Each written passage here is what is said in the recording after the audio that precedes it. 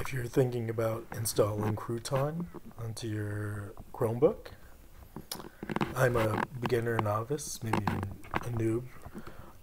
One thing I didn't realize was that I'm at the GitHub site where you can download Crouton.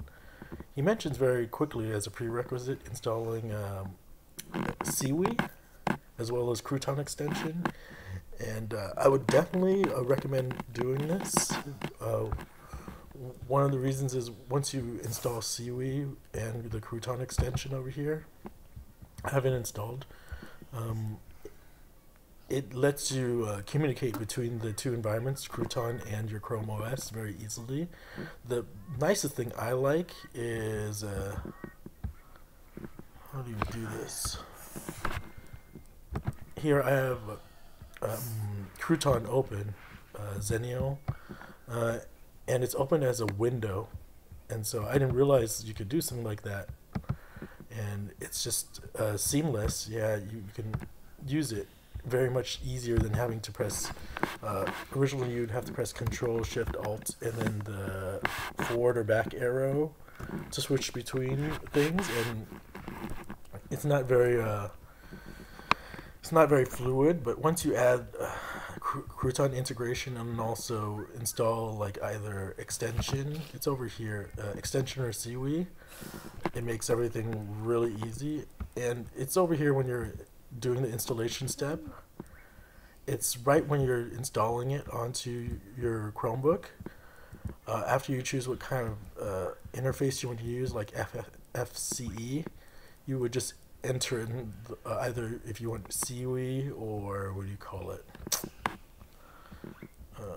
Extension. I've never used extension. I've just used xiwi. So when you have shell open and you're about to install it with sudo crouton-t xfce, you would just press a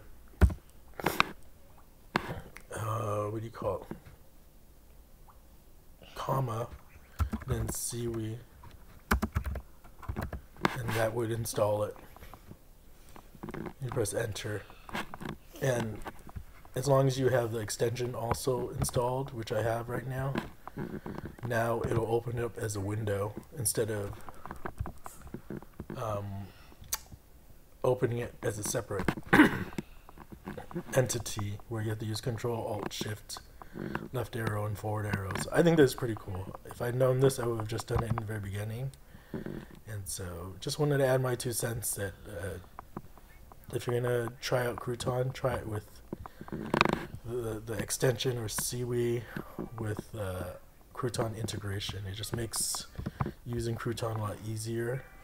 It might run a little slower since it's running through a window, but I think the what's it called?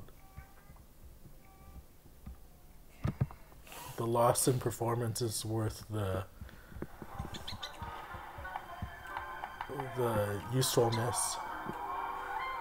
You can see I'm just running Crouton Linux inside of a window within Chrome OS. So I think that's really cool feature that I just found out.